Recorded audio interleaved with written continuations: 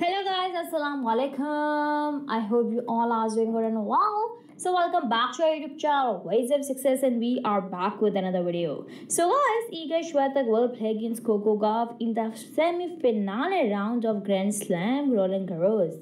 So you want to know is going to win between these two players?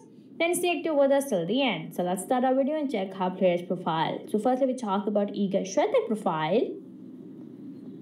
Her current ranking is number 1. She is 23-year-old. So her win-lose ratio is 319/70. She won 21 titles in her career. She won Rome, Doha, Indian Wells, and before that she won Doha, Wta Roland Garros versus Beijing in some other title. She knocked out Naomi Osaka, Mary Biskova, Leolea, Anastasia Patapova, and Markita Vondrousova in the previous round. Now to win this semi-finale, she has to win over Coco Gauff. So let's go further and see her form. Her current ranking is number 3. She is 20-year-old. So her win-lose ratio is 200/90. She won 7 titles in her career.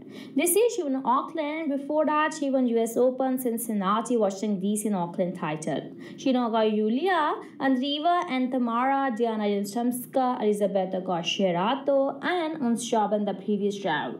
So guys, if you want more videos like this, so don't forget to like and subscribe our channel. So let's go further into comparisons of our two players.